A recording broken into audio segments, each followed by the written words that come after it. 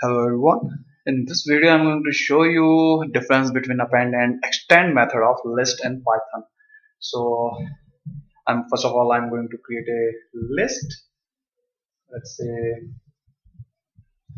now whenever you want to add a new item in list, you always go for append.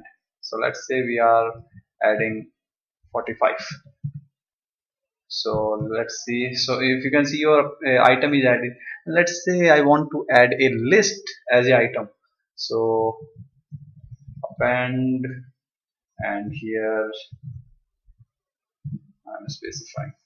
Now let's see list again. So if you can see, when we are adding a list with this method, your list will be added as an item. Whereas if you want that every element of this list should be added as an element of this one, so in that case we will go for extend method.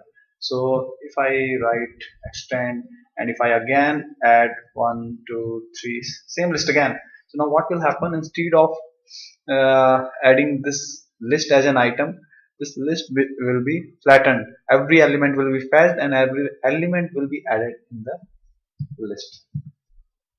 So if you can see here, we have passed here a list in extend method.